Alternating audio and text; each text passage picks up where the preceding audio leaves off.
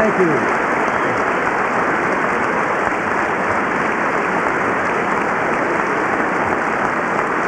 Mr. Speaker,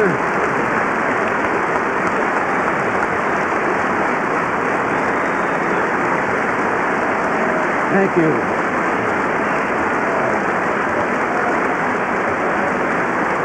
Thank you very much.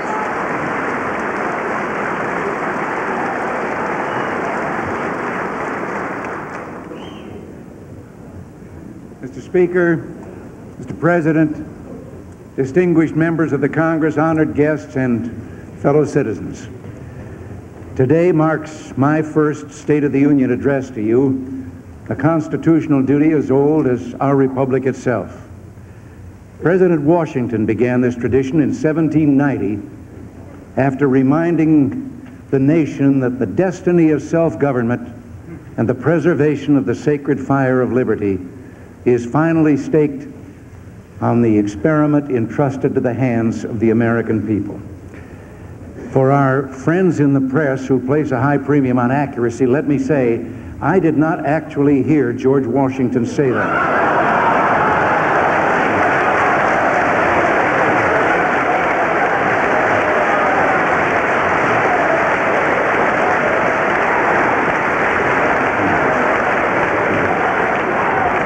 But it is a matter of historic record. But from this podium, Winston Churchill asked the free world to stand together against the onslaught of aggression. Franklin Delano Roosevelt spoke of a day of infamy and summoned a nation to arms. Douglas MacArthur made an unforgettable farewell to a country he'd loved and served so well. Dwight Eisenhower reminded us that peace was purchased only at the price of strength. And John F. Kennedy spoke of the burden and glory that is freedom. When I visited this chamber last year as a newcomer to Washington, critical of past policies which I believe had failed, I proposed a new spirit of partnership between this Congress and this administration, and between Washington and our state and local governments. In forging this new partnership for America, we could achieve the oldest hopes of our republic: prosperity for our nation, peace for the world, and the blessings of individual liberty for our children and someday for all of humanity.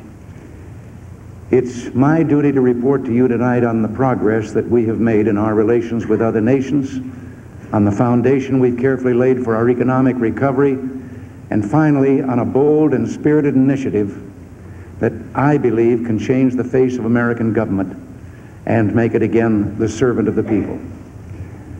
Seldom have the stakes been higher for America. What we do and say here will make all the difference to auto workers in Detroit, lumberjacks in the Northwest, steel workers in Steubenville who are in the unemployment lines, to black teenagers in Newark and Chicago, to hard-pressed farmers and small businessmen, and to millions of everyday Americans who harbor the simple wish of a safe and financially secure future for their children. To understand the State of the Union, we must look not only at where we are and where we're going, but where we've been. The situation at this time last year was truly ominous. The last decade has seen a series of recessions. There was a recession in 1970, in 1974, and again in the spring of 1980. Each time, unemployment increased and inflation soon turned up again. We coined the word stagflation to describe this. Government's response to these recessions was to pump up the money supply and increase spending.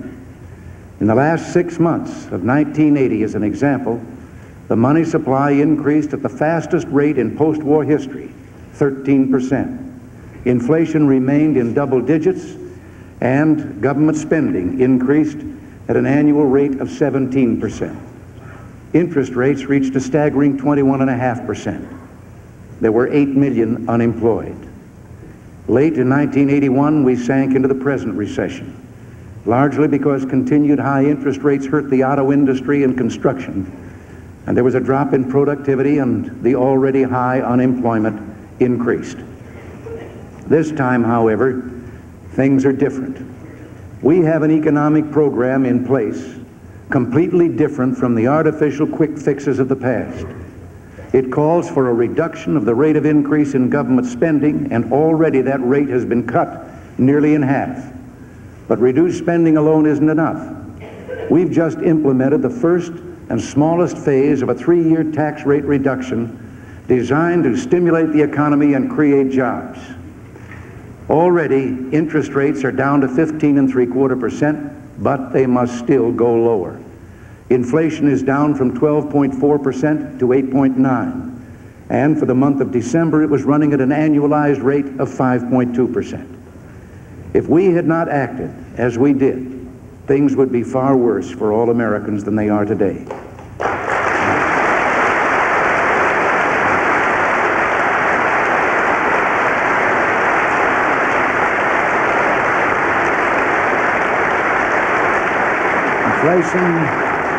Inflation, taxes, and interest rates would all be higher.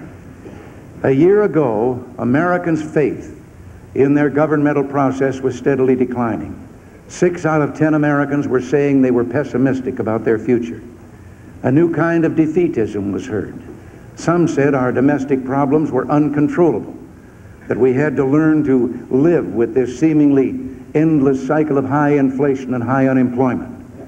There were also pessimistic predictions about the relationship between our administration and this Congress.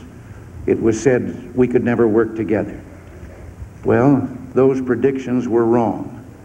The record is clear, and I believe that history will remember this as an era of American renewal, remember this administration as an administration of change, and remember this Congress as a Congress of destiny.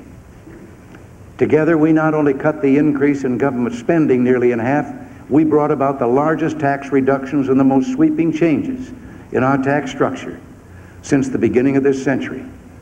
And because we indexed future taxes to the rate of inflation, we took away government's built-in profit on inflation and its hidden incentive to grow larger at the expense of American workers.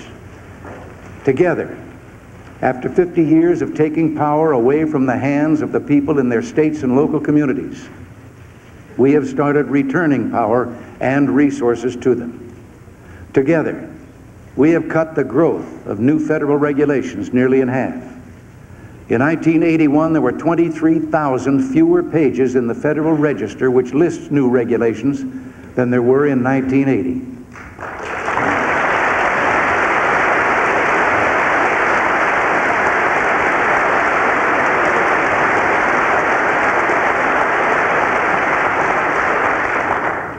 By deregulating oil, we've come closer to achieving energy independence and helped bring down the cost of gasoline and heating fuel. Together, we have created an effective federal strike force to combat waste and fraud in government. In just 6 months, it has saved the taxpayers more than $2 billion, and it's only getting started. Together, we've begun to mobilize the private sector, not to duplicate wasteful and discredited government programs, but to bring thousands of Americans into a volunteer effort to help solve many of America's social problems. Together, we've begun to restore that margin of military safety that ensures peace.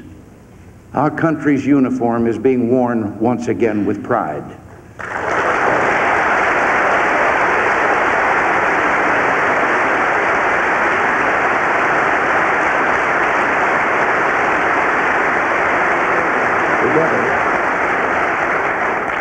Together, we have made a new beginning, but we have only begun. No one pretends that the way ahead will be easy. In my inaugural address last year, I warned that the ills we suffer have come upon us over several decades. They will not go away in days, weeks, or months, but they will go away, because we as Americans have the capacity now, as we've had it in the past, to do whatever needs to be done to preserve this last and greatest bastion of freedom.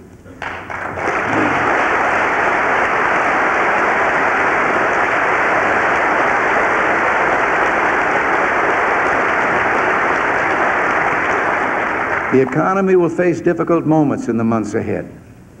But the program for economic recovery that is in place will pull the economy out of its slump and put us on the road to prosperity and stable growth by the latter half of this year. And that is why I can report to you tonight that in the near future, the State of the Union and the economy will be better, much better, if we summon the strength to continue on the course that we've charted. And so the question, if the fundamentals are in place, what now? Well, two things. First, we must understand what's happening at the moment to the economy. Our current problems are not the product of the recovery program that's only just now getting underway, as some would have you believe. They are the inheritance of decades of tax and spend and spend. Second, because our economic problems are deeply rooted and will not respond to quick political fixes, we must stick to our carefully integrated plan for recovery.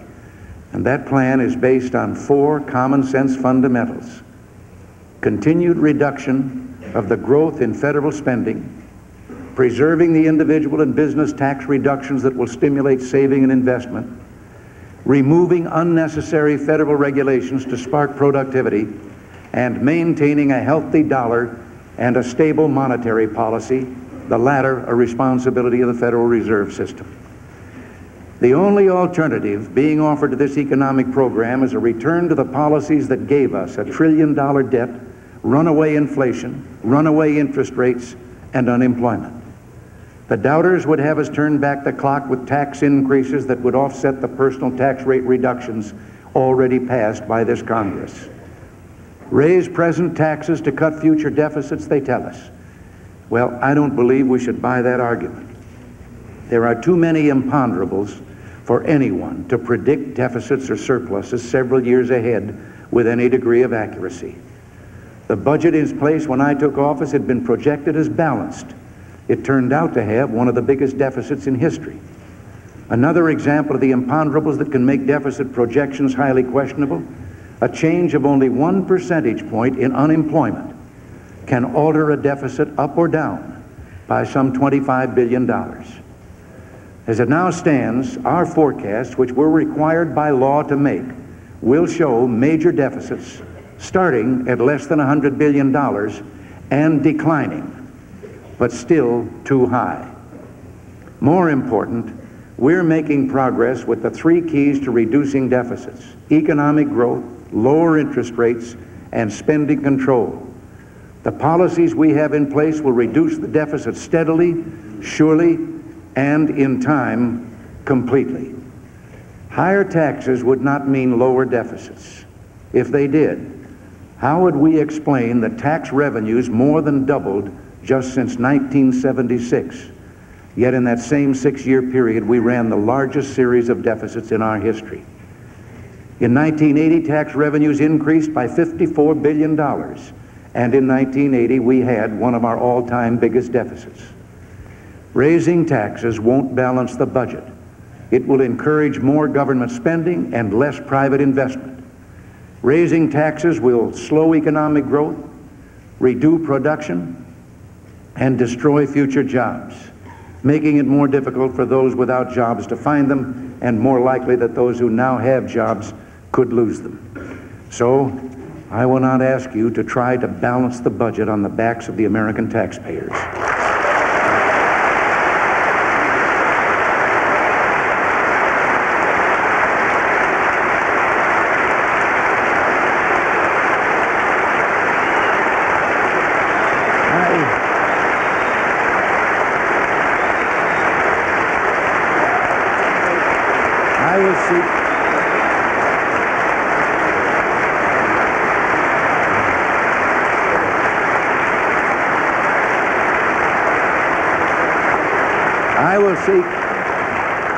I will seek no tax increases this year, and I have no intention of retreating from our basic program of tax relief.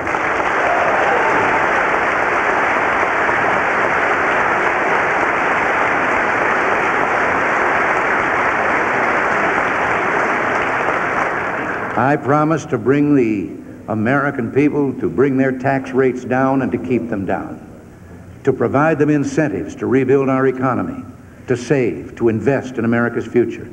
I will stand by my word. Tonight, I'm urging the American people, seize these new opportunities to produce, to save, to invest, and together we'll make this economy a mighty engine of freedom, hope, and prosperity again.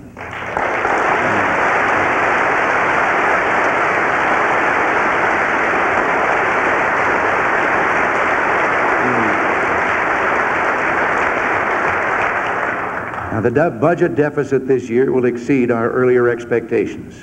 The recession did that. It lowered revenues and increased costs. To some extent, we're also victims of our own success. We brought inflation down faster than we thought we could, and have thus deprived...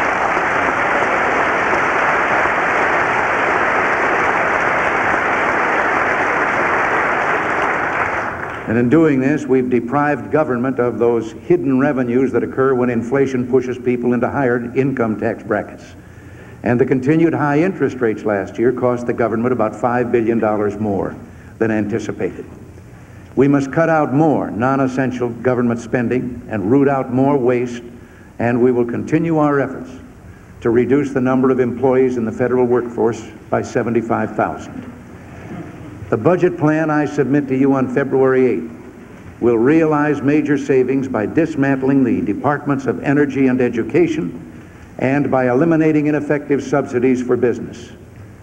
We will continue to redirect our resources to our two highest budget priorities: a strong national defense to keep America free and at peace, and a reliable safety net of social programs for those who have contributed and those who are in need.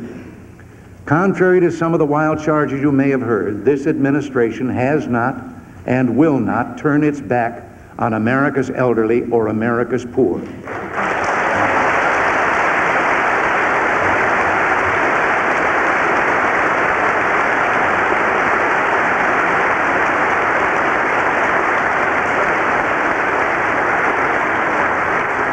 Under the new budget, funding for social insurance programs will be more than double the amount spent only 6 years ago. But it would be foolish to pretend that these or any programs cannot be made more efficient and economical. The entitlement programs that make up our safety net for the truly needy have worthy goals and many deserving recipients. We will protect them. But there's only one way to see to it that these programs really help those whom they were designed to help, and that is to bring their spiraling costs under control. Today, we face the absurd situation of a federal budget with 3/4 of its expenditures routinely referred to as uncontrollable, and a large part of this goes to entitlement programs. Committee after committee of this Congress has heard witness after witness describe many of these programs as poorly administered and ripe with waste and fraud.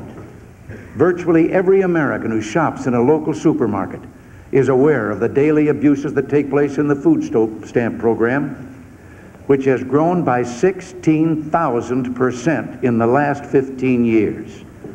Another example is Medicare and Medicaid, programs with worthy goals, but whose costs have increased from $11.2 billion to almost $60 billion, more than 5 times as much in just 10 years. Waste and fraud are serious problems. Back in 1980, federal investigators testified before one of your committees that corruption has permeated virtually every area of the Medicare and Medicaid health care industry. One official said many of the people who were cheating the system were very confident that nothing was going to happen to them. Well, something is going to happen.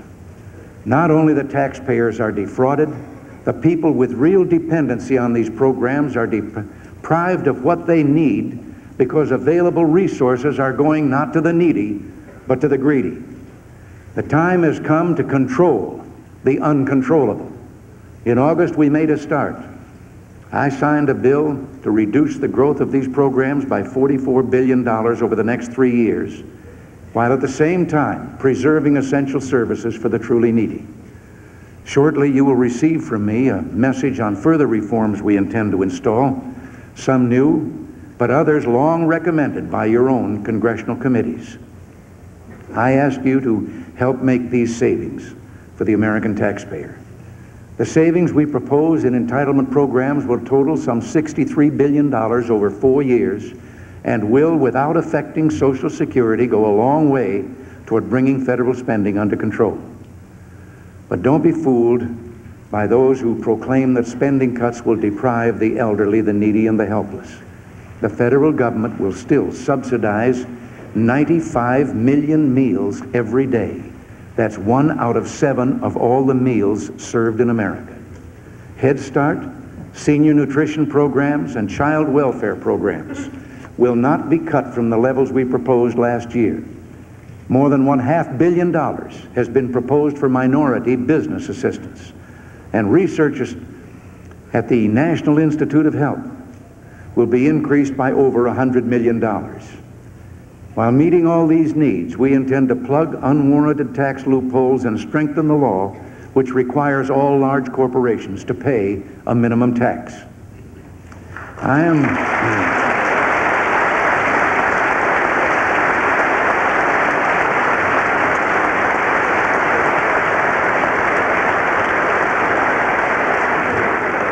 am confident the economic program we've put into operation will protect the needy while it triggers a recovery that will benefit all Americans. It will stimulate the economy, result in increased savings, and provide capital for expansion, mortgages for home building, and jobs for the unemployed. Now that the essentials of that program are in place, our next major undertaking must be a program just as bold, just as innovative, to make government again accountable to the people, to make our system of federalism work again. Our citizens feel they've lost control of even the most basic decisions made about the essential services of government, such as schools, welfare, roads, and even garbage collection. And they're right. A maze of interlocking jurisdictions and levels of government confronts average citizens in trying to solve even the simplest of problems. They don't know where to turn for answers, who to hold accountable, who to praise, who to blame, who to vote for or against. The main reason for this is the overpowering growth of federal grants and aid programs during the past few decades. In 1960, the federal government had 132 categorical grant programs costing $7 billion. When I took office, there were approximately 500 costing nearly $100 billion. 13 programs for energy, 36 for pollution control, 66 for social services, 90 for education. And here in the Congress, it takes at least 166 committees just to try to keep track of them. You know and I know that neither the President nor the Congress can properly oversee this jungle of grants in aid. Indeed, the growth of these grants has led to the distortion in the vital functions of government. As one Democratic governor put it recently, the national government should be worrying about arms control, not potholes. The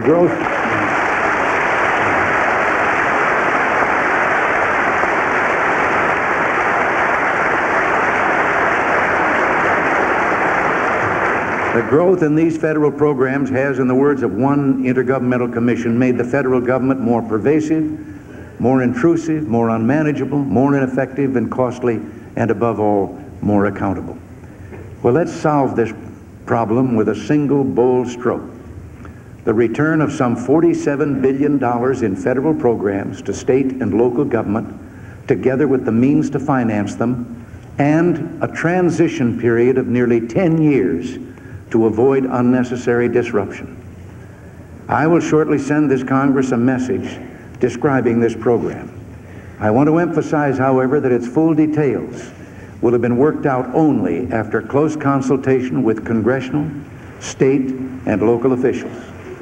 Starting in fiscal 1984, the federal government will assume full responsibility for the cost of the rapidly growing Medicaid program to go along with its existing responsibility for Medicare. As part of a financially equal swap, the states will simultaneously take full responsibility for aid to families with dependent children and food stamps.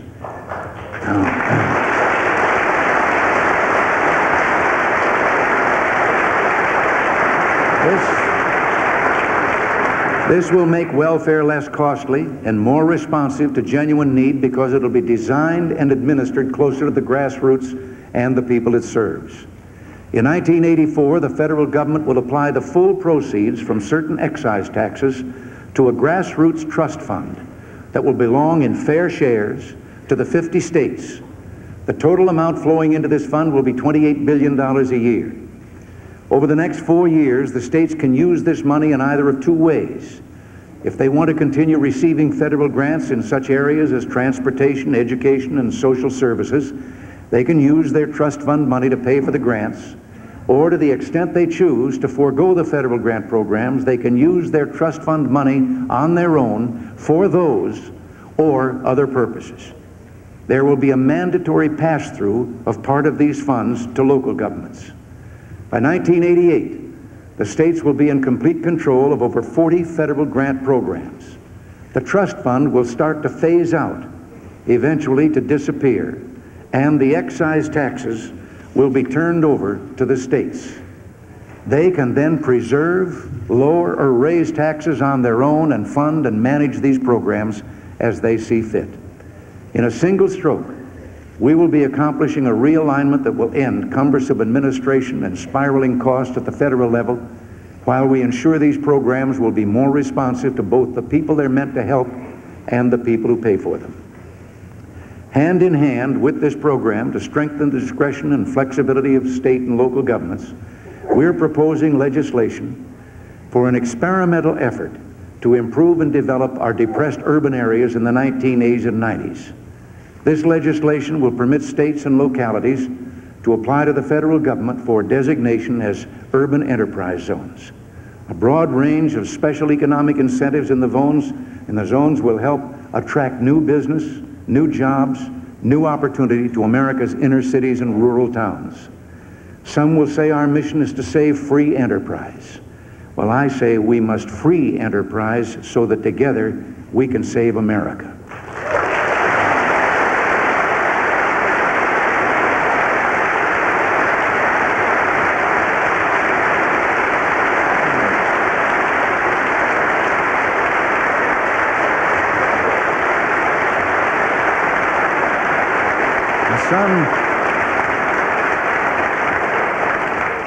Some will also say our states and local communities are not up to the challenge of a new and creative partnership.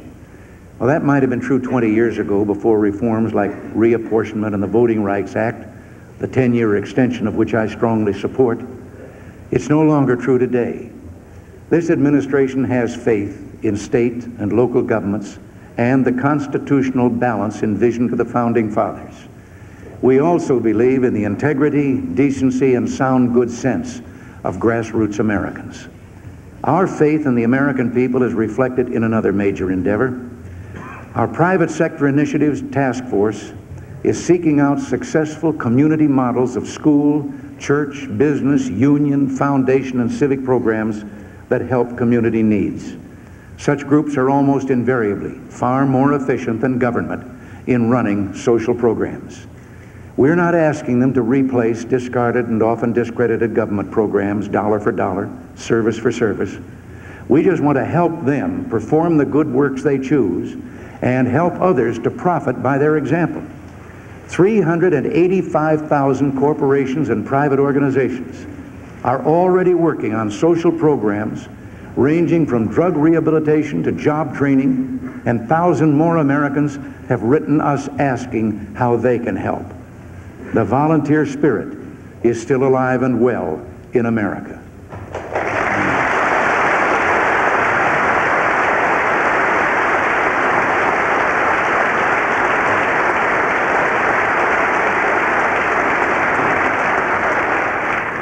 Our nation's long journey towards civil rights for all our citizens, once a source of discord, now a source of pride, must continue with no backsliding or slowing down.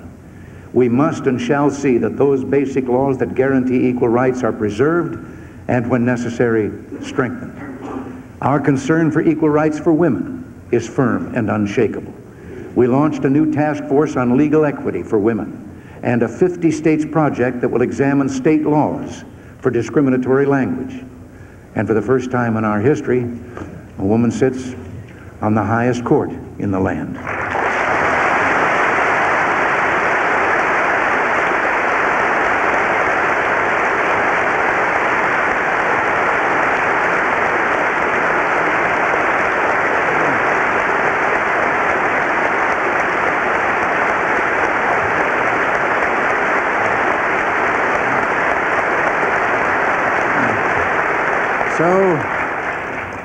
So too, the problem of crime, one as real and deadly serious as any in America today. It demands that we seek transformation of our legal system, which overly protects the rights of criminals while it leaves society and the innocent victims of crime without justice. We look forward to the enactment of a responsible Clean Air Act to increase jobs while continuing to improve the quality of our air. We're encouraged by the bipartisan initiative of the House and are hopeful of further progress as the Senate continues its deliberations. So far, I've concentrated largely now on domestic matters.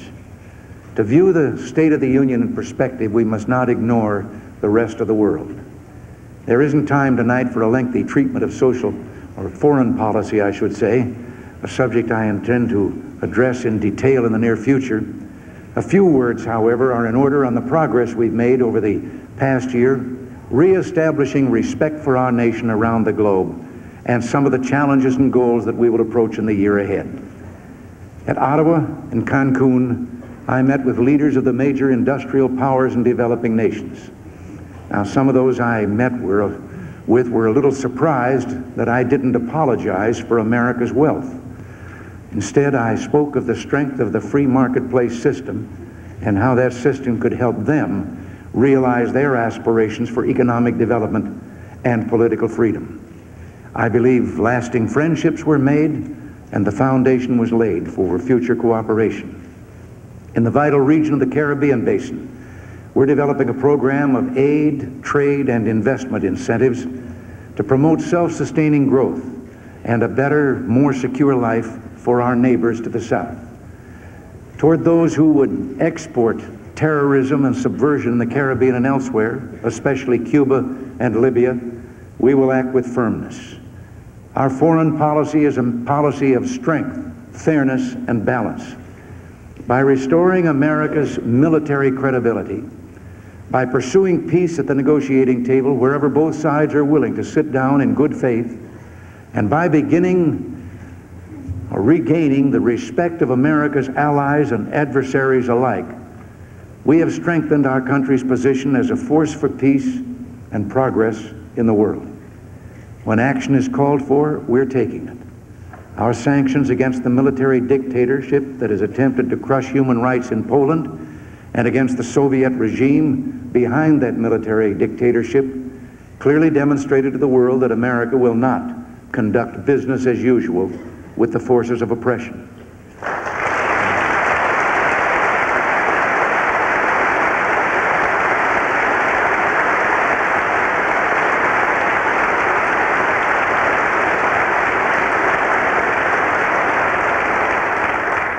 If the events in Poland continue to deteriorate, further measures will follow. Now, let me also note that private American groups have taken the lead in making January 30th a day of solidarity with the people of Poland.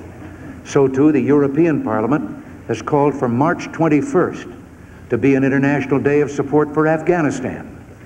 Well, I urge all peace-loving peoples to join together on those days, to raise their voices, to speak and pray for freedom.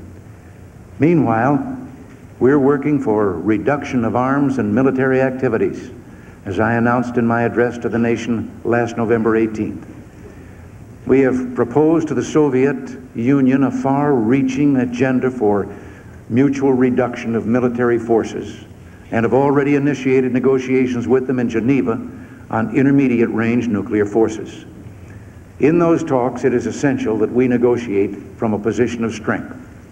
There must be a real incentive for the Soviets to take these talks seriously. This requires that we rebuild our defenses. In the last decade, while we sought the moderation of Soviet power through a process of restraint and accommodation, the Soviets engaged in an unrelenting buildup of their military forces. The protection of our national security has required that we undertake a substantial program to enhance our military forces. We have not neglected to strengthen our traditional alliances in Europe and Asia, or to develop key relationships with our partners in the Middle East and other countries.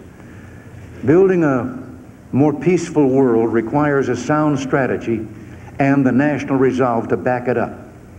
When radical forces threaten our friends, when economic misfortune creates conditions of instability, when strategically vital parts of the world fall under the shadow of Soviet power, our response can make the difference between peaceful change or disorder and violence. That's why we've laid such stress not only on our own defense, but on our vital foreign assistance program. Your recent passage of the Foreign Assistance Act sent a signal to the world that America will not shrink from making the investments necessary for both peace and security. Our foreign policy must be rooted in realism, not naivete or self-delusion. A recognition of what the Soviet Empire is about is the starting point. Winston Churchill, in negotiating with the Soviets, observed that they respect only strength and resolve in their dealings with other nations. That's why we've moved to reconstruct our national defenses. We intend to keep the peace. We will also keep our freedom.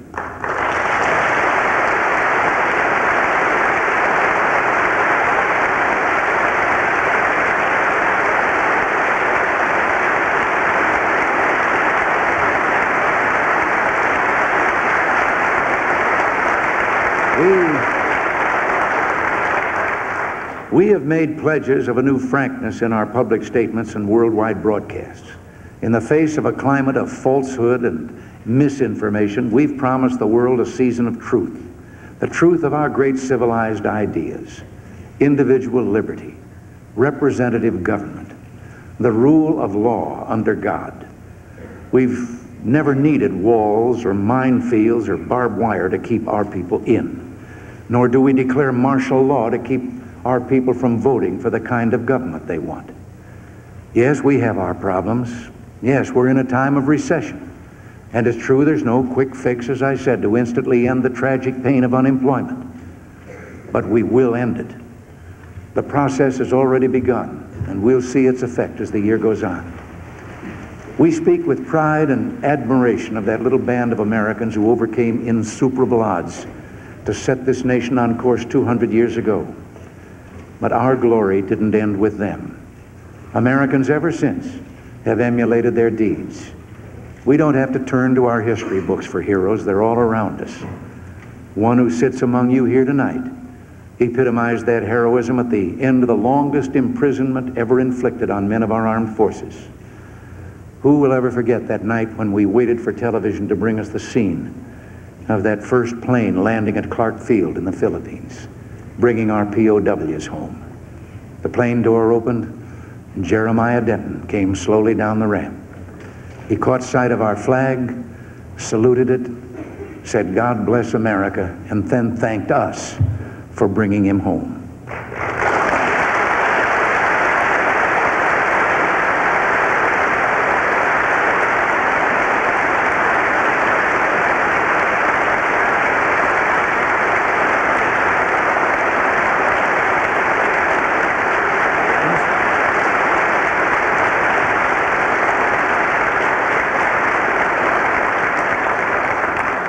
Just 2 weeks ago, in the midst of a terrible tragedy on the Potomac, we saw again the spirit of American heroism at its finest. The heroism of dedicated rescue workers saving crash victims from icy waters. And we saw the heroism of one of our young government employees, Lenny Skutnik, who, when he saw a woman lose her grip on the helicopter line, dived into the water and dragged her to safety.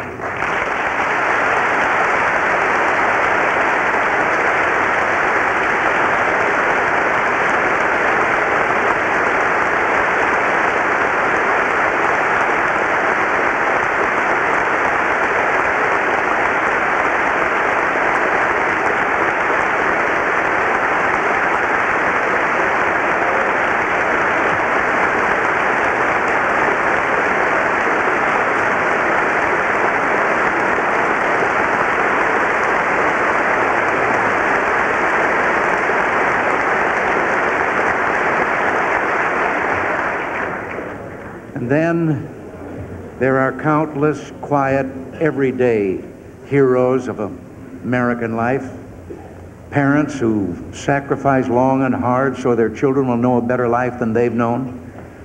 Church and civic volunteers who help to feed, clothe, nurse, and teach the needy. Millions who have made our nation and our nation's destiny so very special.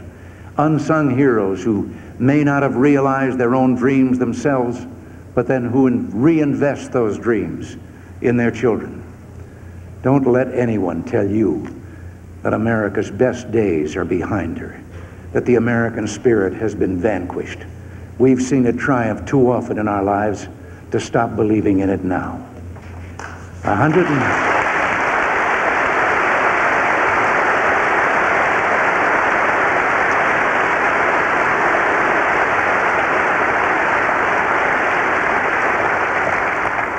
120 years ago, the greatest of all our presidents delivered his second State of the Union message in this chamber. We cannot escape history, Abraham Lincoln warned. We of this Congress and this administration will be remembered in spite of ourselves. The trial through which we pass will light us down in honor or dishonor to the latest generation. Well, that president and that Congress did not fail the American people. Together they weathered the storm and preserved the Union. Let it be said of us that we too did not fail. That we too worked together to bring America through difficult times. Let us so conduct ourselves that 2 centuries from now, another Congress and another president meeting in this chamber as we're meeting will speak of us with pride, saying that we met the test and preserved for them in their day the sacred flame of liberty, this last best hope of man on earth. God bless you and thank you.